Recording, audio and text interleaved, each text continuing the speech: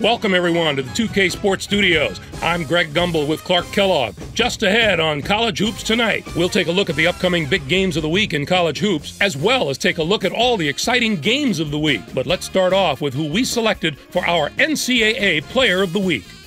Gaines is our choice this week, and he might be winning an even bigger award at the end of the year. There's a lot of talk about him as a Player of the Year candidate.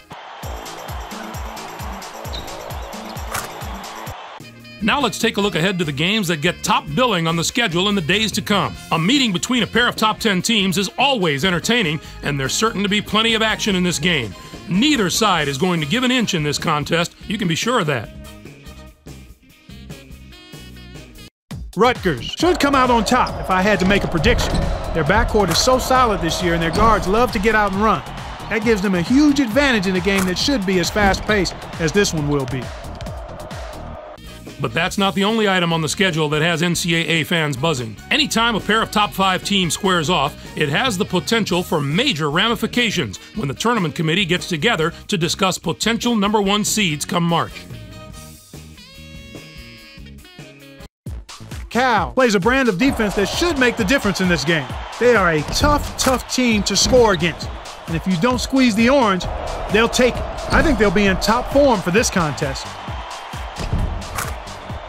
There was no shortage of excitement on the court in the past few days, so let's take a look at our games of the week. We kick it off with a big-time conference matchup in the America East Conference. In the ACC, Clemson got by North Carolina. The Clemson Tigers made the most of their opportunity to move up, and that's going to serve them very well as we get closer to conference tournament time, even if it's just in seeding position.